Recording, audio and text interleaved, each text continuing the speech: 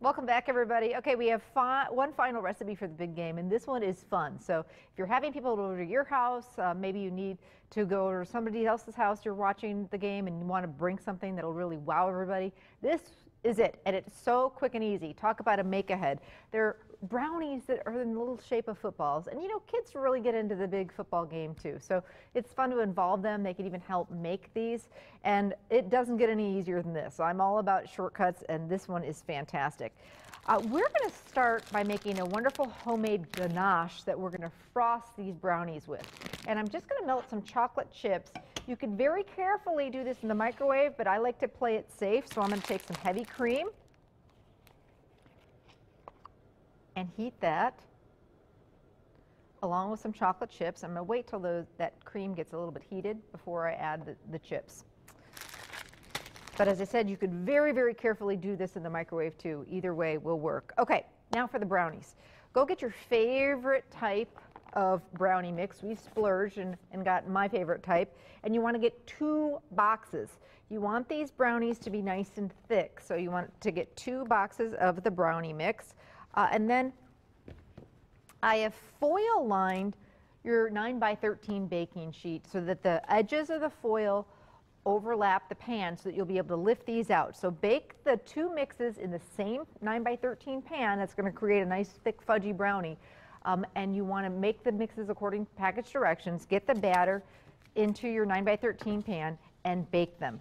So this is the wonderfulness of this, is that you've sprayed your foil really well with baking spray.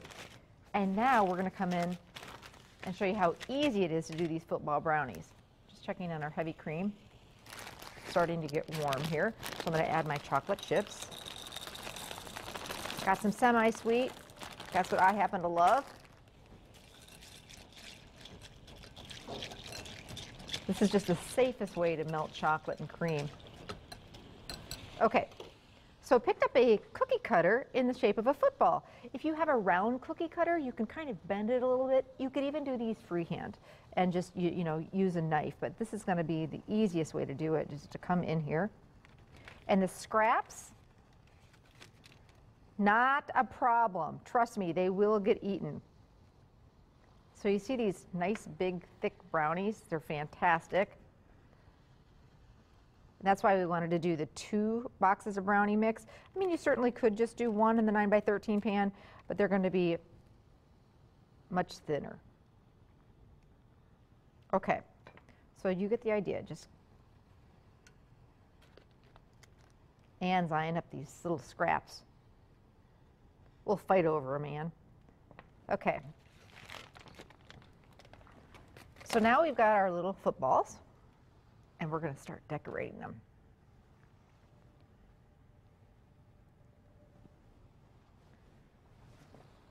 You could certainly just, again, take another shortcut and do chocolate frosting. You could color white frosting in the team you're rooting for, or both teams' team colors.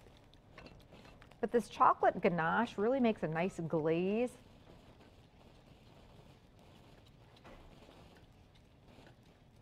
And it's kind of shiny and it hardened up. Looks really pretty. I'll show you. So this is getting nice and smooth.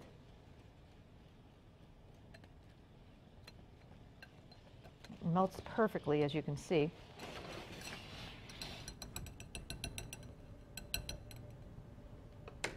Smells really good too. Now at home, maybe let this harden up just a tad. Let it cool just for a couple of minutes before we start frosting. Here we're going to get right to it. So really the best way to do this is to come in with a spoon.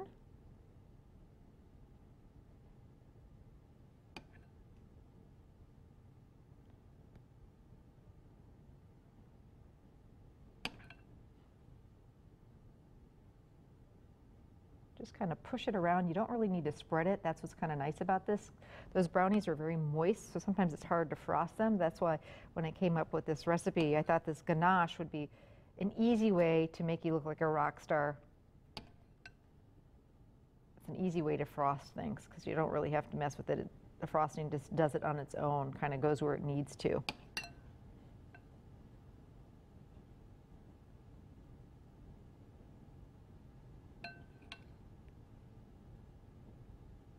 But you could melt white chocolate chips and then color them with some of the gels in the team colors if you wanted to have colored footballs.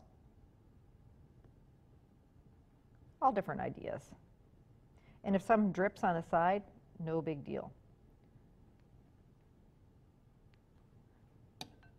Does anything smell better than melted chocolate? I don't know. Okay, so then let that harden just a bit, and you come in with a piping bag, or in this makes it really easy. I've got just some white frosting. Now pipe on the laces, and there you go. And there they are, all done when the frosting dries. Super cute. We'll be back. Stay with us.